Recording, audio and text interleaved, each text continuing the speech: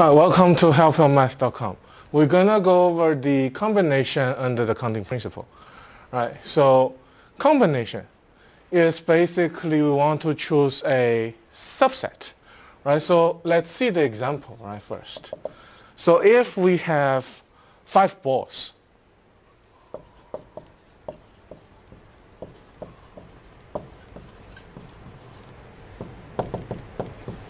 numbered 1, 2, 3, 4, 5. Right, but we want to choose 3 of them.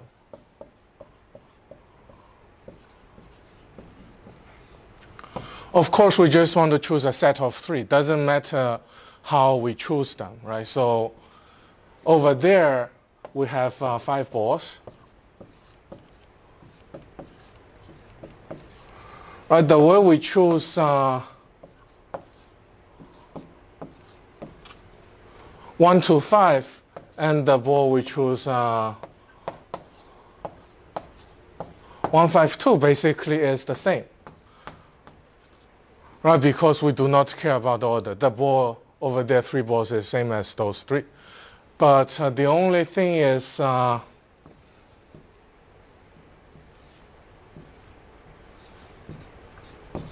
3, 2 will be just another different case. Right, so what we do is similar as the permutation. Right, we're trying to, well, if we choose 3, we're trying to rearranging the 5 ball first.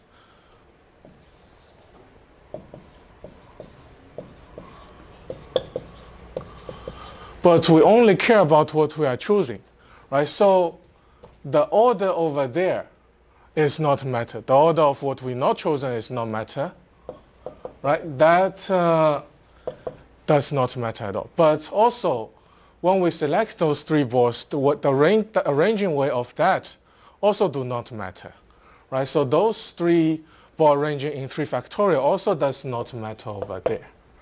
Right? So that is the basic idea coming from the combination. In that special question, we have 5 of the ball to choose 3. Right? So that will be that a formula over there. Right? But in general, if we choose n possible outcome, if we have n possible to choose r from there, then it is no order at all.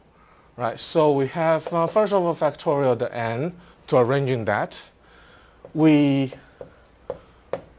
do not care whatever remaining we don't want to choose the order. And also, even though for the order for the objects we're choosing, those are objects, we also do not care about the order. We just need a set, but we do not arranging that. So also we need to divide the r factorial over there. So that is the formula. And if you want to know how to calculate the NCR, actually we have a calculator to help us. Then we have another video to show.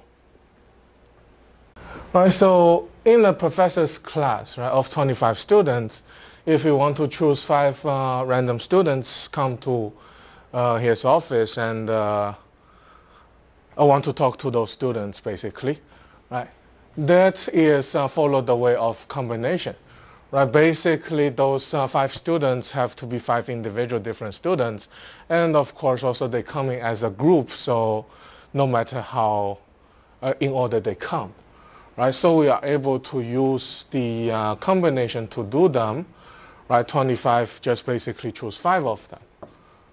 Right, and we use the factorial. The 5 students we choose doesn't matter in order. Also the remaining 20 I don't care at all how they are arranging in order. Right, so that will be the formula of combination, but we have an easier calculator way to show how to get the answer.